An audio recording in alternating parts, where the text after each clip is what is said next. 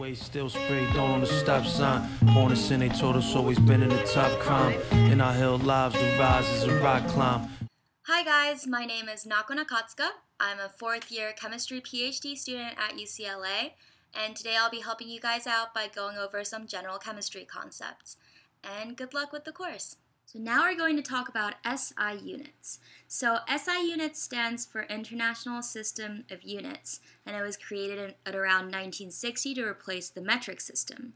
I mean, the metric system originates from the 1790s, so it's from way back. But the basic concept of SI units is that the result of a measurement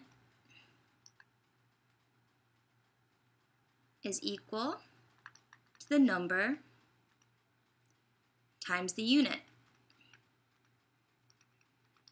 What that means is, for example, when we talk about mass, this is a measure of the quantity of matter that it contains, so the amount of the matter that it contains.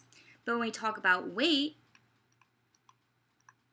that's actually not an SI unit, and the reason for that is because the weight of an object is a measure of the gravitational pull that it experiences. So people often confuse these two things together, but it's completely different. So to give an example, an astronaut has the same mass or contains the same amount of matter on Earth as he is on Mars, but his or her weight would be less on Mars because Mars has a lower gravitational pull. So when we talk about SI units, we actually talk in multiples of powers of 10 as the SI base unit. So SI base unit is in powers of 10. So now I'm going to introduce 3 of the big SI units that you're going to use in this course.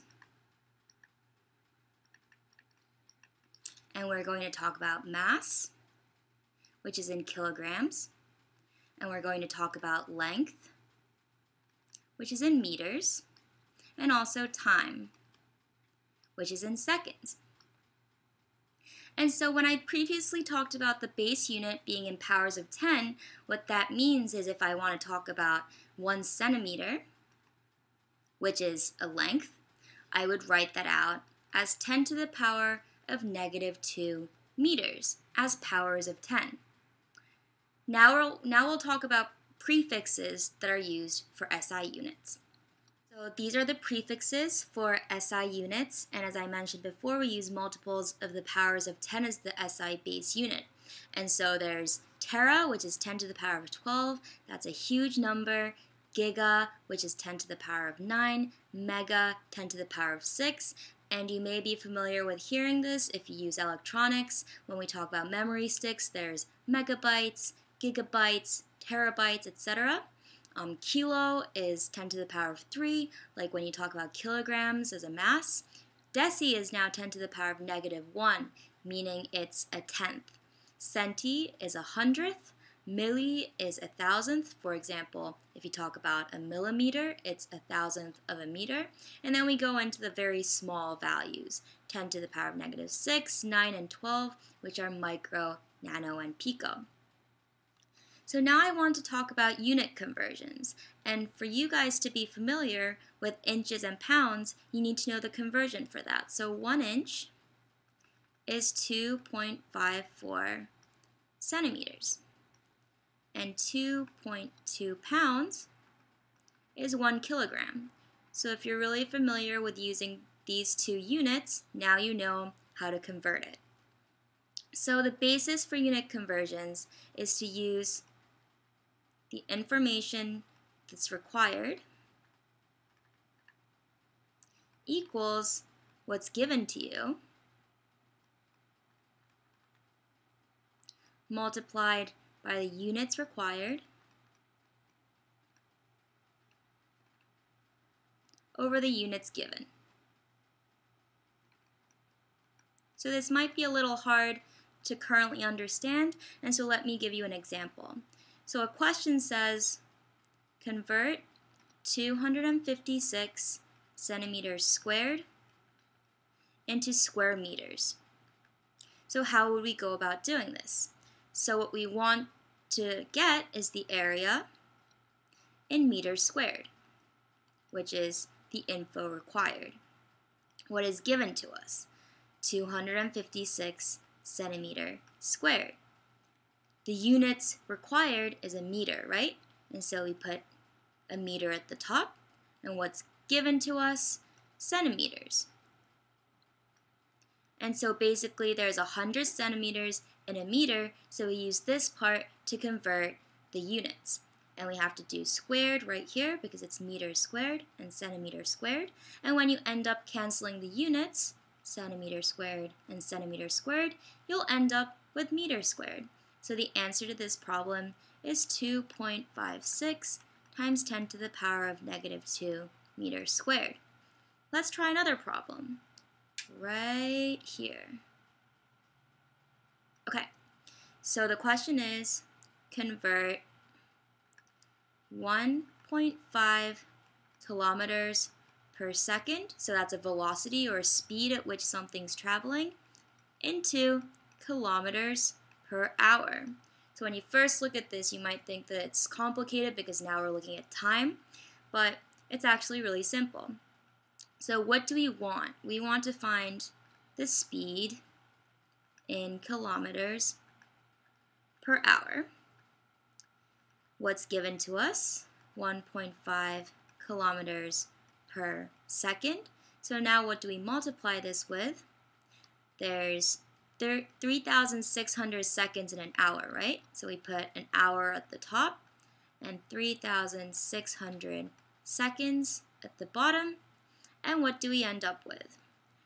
1.5 kilometers per second times 3,600 seconds per hour. The units cancel out.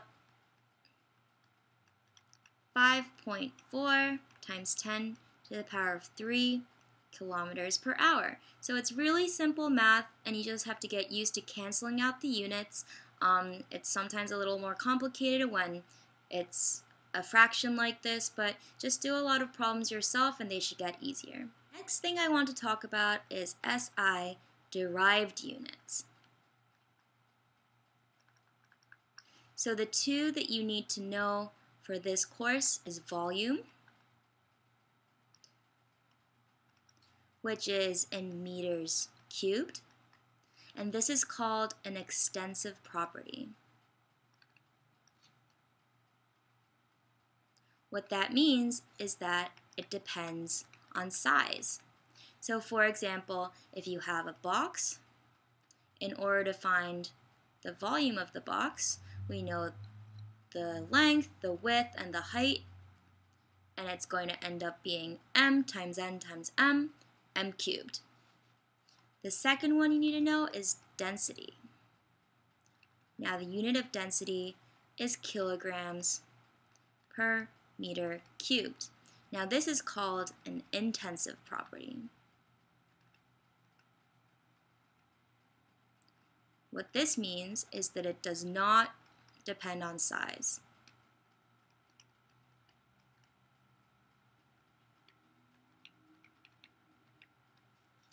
So these are the two that you need to know. So furthermore, another thing that you need to be familiar with is temperature scales. So I'm going to mention 3 different scales that we use. So the first one is Fahrenheit.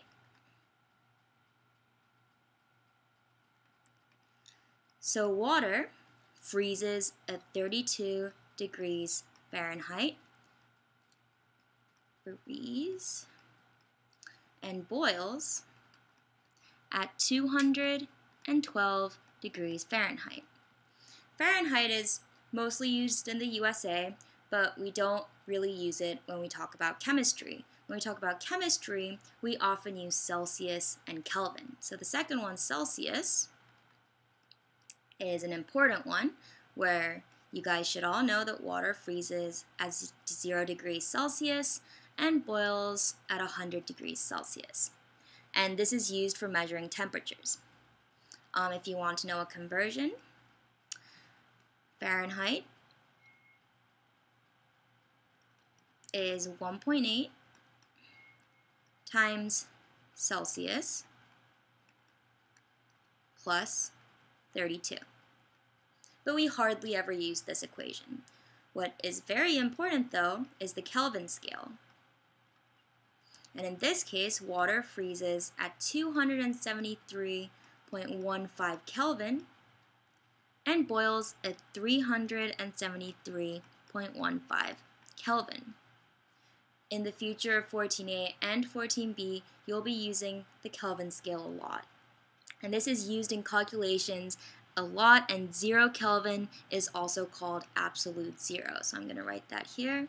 0 Kelvin is also known as absolute zero.